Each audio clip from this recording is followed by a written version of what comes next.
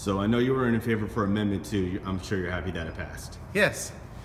Being that it passed now, what do you want to see done with it so it's operated correctly?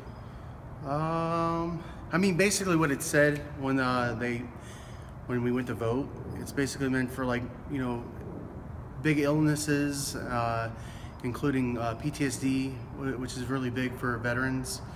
So that's basically why I voted yes for it. The VA, actually I went to the VA like the following week after everything was all said and done, after the elections, and my doctor is actually going to be issuing me a medical marijuana card. So okay. I'm definitely excited for that because of the anxiety. It helps with anxiety for me. Now, I know some people have that myth that marijuana does not help out with PTSD. If you don't mind me asking, you can just kind of give a short reason why it does.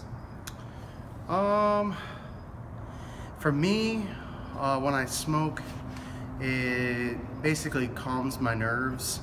It makes me feel like a normal person. Usually when I don't smoke, I'm really like high strung, really easily agitated and everything, and I'm not a very nice person. So by me smoking makes everything a lot easier for me each day.